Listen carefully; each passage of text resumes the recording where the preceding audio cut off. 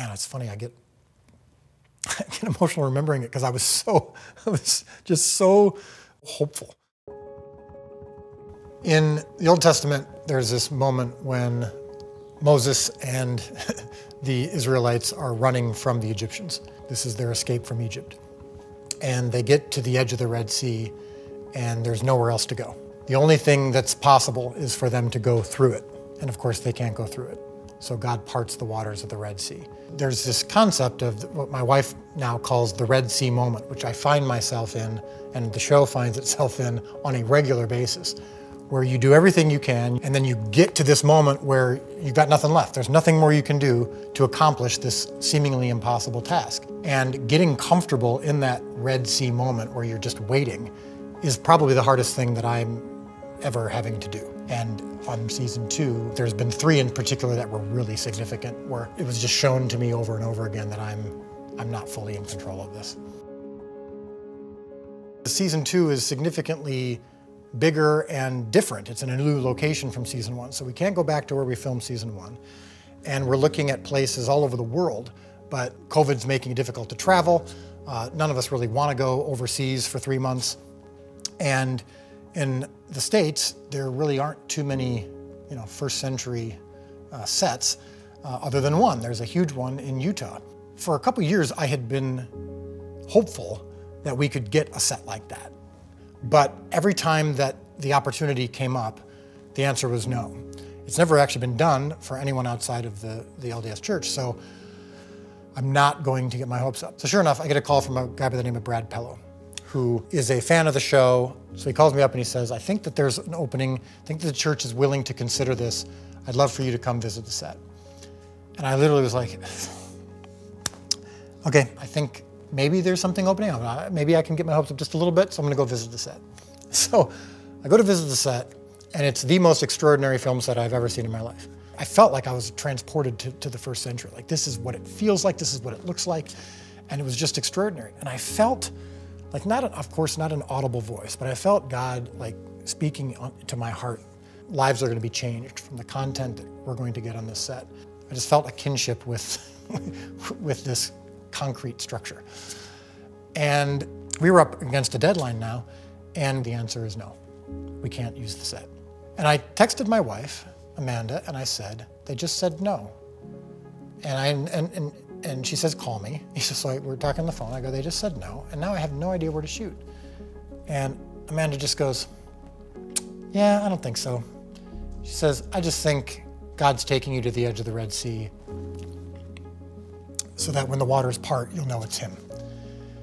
And I kind of chuckled and thought, stop it, like stop getting my hopes up. Like, they just said, no, I'm done with this. The decision's made and we need to find a place to shoot now. So I went to the farm where we made this Christmas short film about the birth of Christ that went viral and launched the entire project. I don't have answers. And the reason that I'm here on this farm is because this is where I go. It's owned by a very dear friend of mine, and it's where I go about once or twice a year when I really want to hear from God. I get away from everything and I just try to listen, which is something I'm not great at. There's this amazing song called Faithful Now that's done by Vertical Church Worship, which is the part of the church that I was part of for 7-8 years. And there are these lyrics of this song. I am holding on to faith because I know you'll make a way. And I don't always understand. And I don't always get to see, but I will believe it.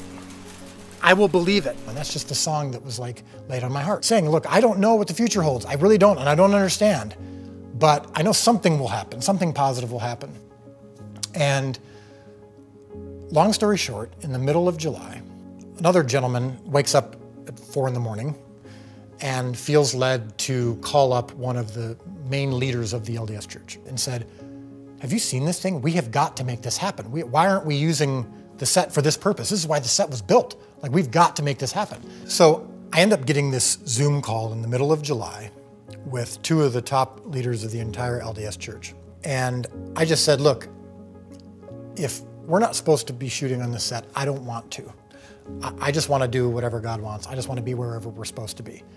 But I just laid out, here's point of the show. Here's the mission of the show. Here's what we're trying to do. We're trying to tell these stories of Jesus in an authentic way. And your set is, in my opinion, the greatest opportunity literally in the world to do that. But we have to know now. And they believed in it. They liked it. We had a great talk. And then they had to get a decision from even higher up on the chain of command. The final decision makers all left for the month. They said, I don't even know how we're going to reach them. But they ended up sending an email. And the next morning, we got a phone call that said, Goshen set is a go. You're going to be there in August. And it was like that. It was like Red Sea parted like that. And I'm, of course, completely gobsmacked, and I'm emotional. And, you know, I get the text, I'm downstairs, and I walk up, and I just, you know, because I'm emotional even now thinking about it, but when I was with her, and I just show her the text. And she's not emotional, because she's like, yeah, I know. Like, told you. She didn't say it in a cocky way. It was just like, yeah, I know. This is, so now you know that the Red Sea parted and it wasn't you? Like, yeah, I got that. For season 2, that was the first Red Sea moment, and that was actually the first time Amanda came up with that term. You know, I think God is taking you to the edge of the Red Sea, so the waters part, you know it's him. And mission accomplished, because we for sure knew that one was not us. We've gotten to the point on this project where the fact that we're even doing this is insane. The fact that we're able to do a project like this completely outside the system, that's 100% free, and yet we're able to do multiple seasons of this thing, financed by people all over the world, is extraordinary. Well, we might as well keep trying to do extraordinary things, trying to do impossible things. And we paint ourselves into these corners, just, I don't know why we do it, but it's kind of like, hey, let's keep going, let's keep trying for crazy things. So we had this idea for the opening of episode 3 of season 2, where what if we did the first 15 minutes, this whole sequence, in one shot? We call that a oneer. And we've done it before, but usually for like 2 minutes, or 3 minutes tops. We did it in season 1, for example, when Simon and Andrew are walking down a street and they're talking, and we just did it. And it usually takes like 9 or 10 takes, because something always goes a little bit wrong. An actor might mess up a line, or the extras in the background, the timing might be a little bit off, or there's an audio problem, or whatever it is. So you just start over and you just do it again, because you can't make any mistakes in a oneer, because you can't cut around it. It's like theater, actually. In theater, you don't get to stop and go again. What happens if you mess up in this take? You ruin the day for everybody. Yeah, we have to start all the way over. Yeah. So, no pressure. I will not be stuffing up, hopefully. We're thinking, let's do it for 15 minutes, which is unprecedented for television, at least. And let's also do it in a scene where there's going to be tons of people and tons of movement.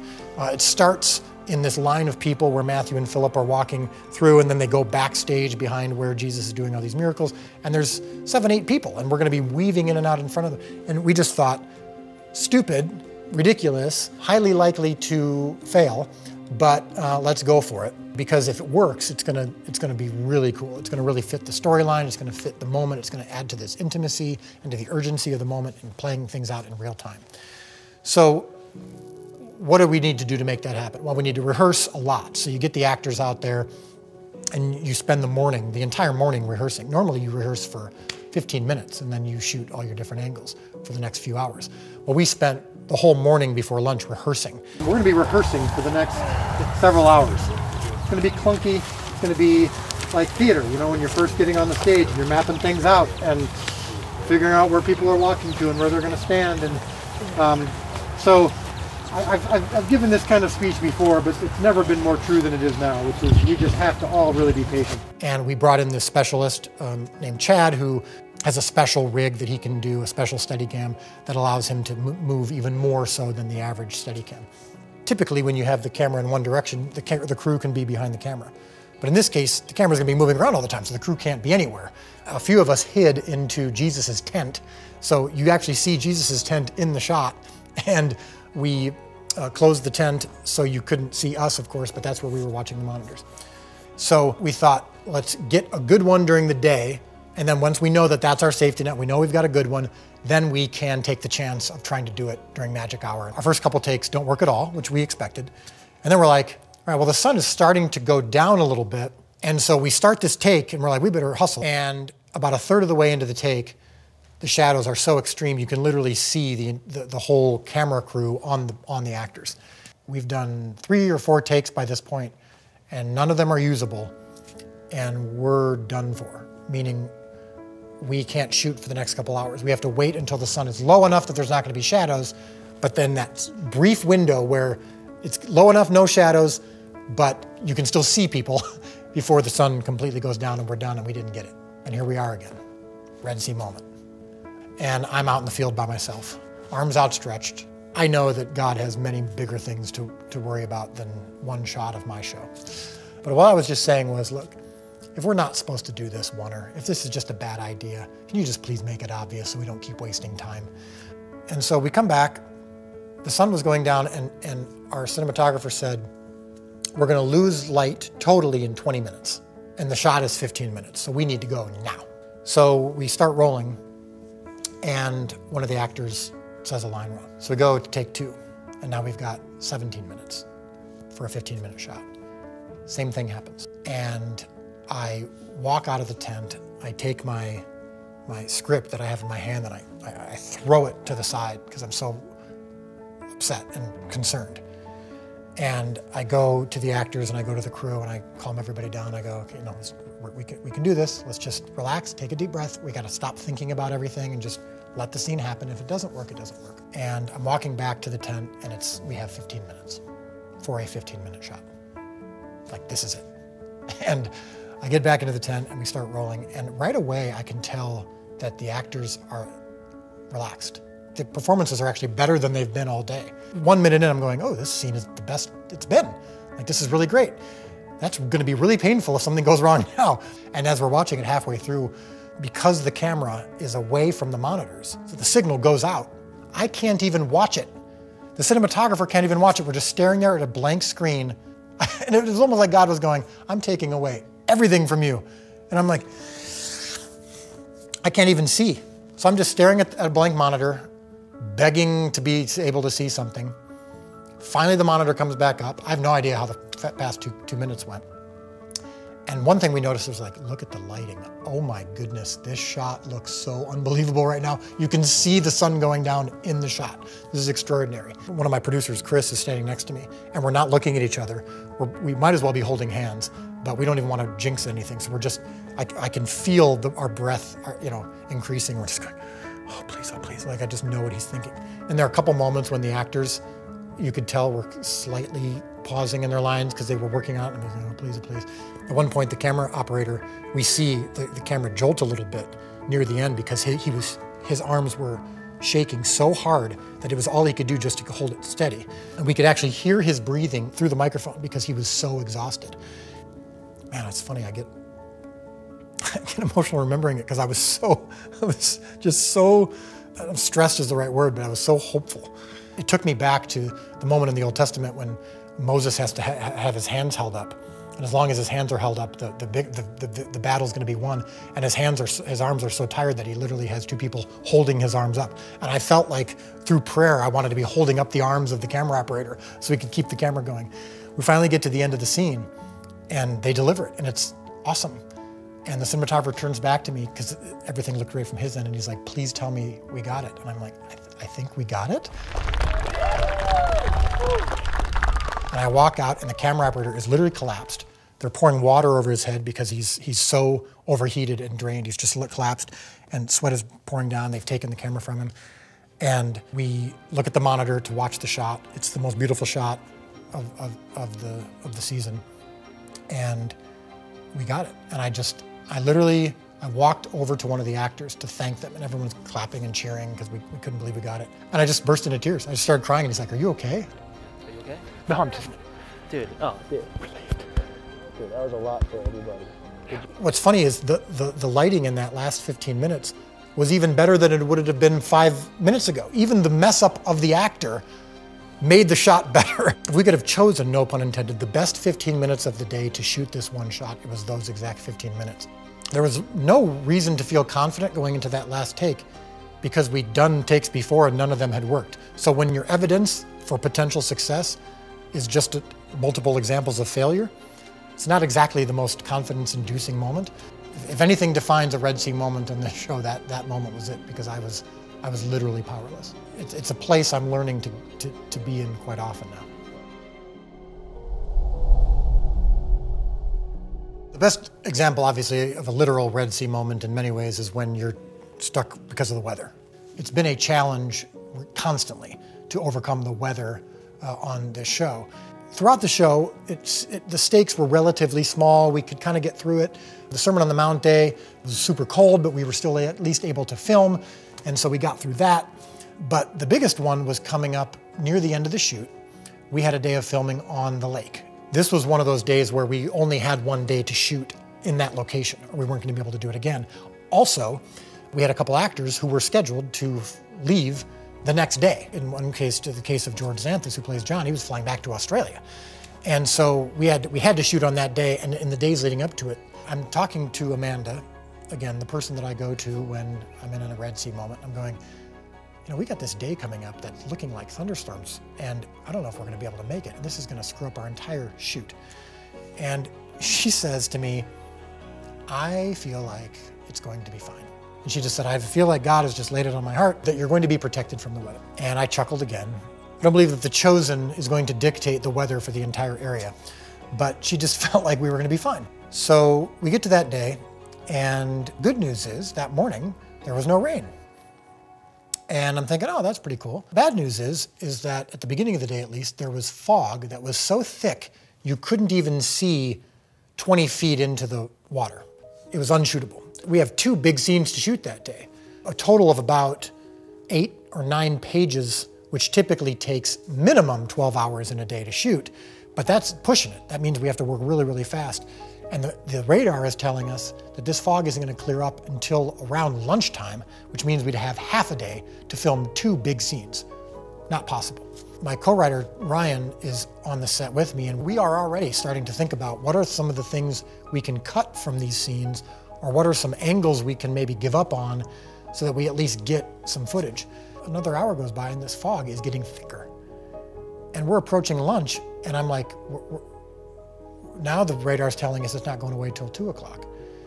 And so I text Amanda again and I go, we haven't shot, we're 4 hours in, we haven't shot anything. I don't even know if we're gonna be able to pull this off. And she says, start thanking God for what he's going to do. And I'm like, yeah, a little too early for that. She's like, it's gonna be good. And I'm like, stop it. And I walk out, 20 yards into the water, standing in the middle of the fog. And I do my typical, like, God, feels like another Red Sea moment. Can we get an idea? Can we at least get a decision soon so that we can figure out what we're gonna do? We decide to go ahead and break for lunch. And now we're halfway through the day and we've got nothing. And then we find out from the radar that the fog's gonna be here till the end of the day. So we're done for. So I go to the actors and I go, guys, it doesn't look like we're gonna be able to shoot today. And we decide to make the decision, all right, guys, go ahead and go. And I'm in the makeup trailer talking to the actors, which is about half a mile from the actual set. And I look out the window and I go, is that the lake? Because I can see through the trees, and previously it had just been a big wall of fog, but I could see the water, which I hadn't seen all day from where I was standing. Like, is that the lake? And I start hearing yelling, the fog is clearing, don't go, don't go, don't go. But we pull them all back and we're rushing to the edge of the water, and I get there. And they told me that they were literally taking the boat that we were gonna be filming on, one of the scenes, and they were pulling it into the harbor and starting to put it onto the truck. And they were standing there, and they said this gust of wind came. It was literally like, whew, and the fog just went whew, off the lake. So fast that they could see the other side of the lake in seconds from when they had previously not even been able to see 20 yards. And they all started, yelling on the walkies, oh my gosh, the lake is clear, get the boat back. Yeah, Mitch was like, all of a sudden he could see that. And then they started putting the boat started saying we're going to put the boat away. We started putting it away, and we were like, oh, I can kind of see the trees a little bit. And we were like, weird. And we started seeing that shoreline. We were like, oh my gosh. And then it's like, Adam. It's like a horrible weird thing. Well, No, yeah. So we get the boat back, and the crew is running. We get to the edge of the lake. The actors are getting there. And my cinematographer, Akis, says, okay, well, the sun's going down in 2 hours anyway, so at most, we can only do one scene. And I said, I'm going to try to get both scenes in. He thought I was joking, and I go, if we just do this scene in 1 or 2 shots, then we can go to the next scene, which is in a boat. Simon and Andrew are out in a boat on the lake, which is very difficult to film, but I'm like, we could just get that in 1 shot. So we film a couple takes of this first scene, which is the 4 disciples throwing rocks. And it goes fine. And we're like, oh, the light looks good, let's keep going. We end up getting all the angles that we wanted because the light still looked great. We filmed this 4-page scene in an hour and a half, which is unprecedented. Normally it would take us 5 hours. And we're like, all right, let's get the boat out in the water. Let's try to get 1 shot off here. Sun's going down, here we go. So we get the boat out in the water, and the waves are coming a little bit too, so the boat's kind of rocking, so we have to have 2 guys literally holding the boat in place. I'm like, all right, let's get 1 shot off. We've got 2 cameras set up, let's just get this. And my cinematographer goes, well, we're here, let's just do it again. So we do it again. All right, well, let's get the other angle. So we get another angle. The clouds in the sky were reflecting the sunlight. We ended up getting every angle that we had planned on. We shot both of these scenes, the one on the shore and the one in the water, 8 to 9 pages in 3 hours. And my cinematographer said it felt like the day just kept extending. And I didn't even have time during the filming, because we were going so fast, to text Amanda and go, hey, we're gonna try to get a shot off. So the day ends, and we've got everything. Everything that we needed in 3 hours. And I walk by myself, I go off by myself again, and I start crying again, going, Red Sea moment. And I remembered that when I had gone out into the water and I had my hands out and just saying to God, I don't know what's going to happen. My wife is telling me to thank you in advance for what you're going to do. That feels pretty ridiculous right now, but it'd be nice for something good to happen here, because I don't know what to do. And it's, again, one of those situations where, as a director, I'm completely powerless, because I can't control the weather. I can't clear the fog.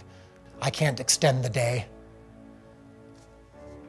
And it happened. And even the fact that we were able to shoot in 3 hours doesn't make any sense. It's impossible math, which has been another phrase that came from my wife that has defined this entire project. And I texted her and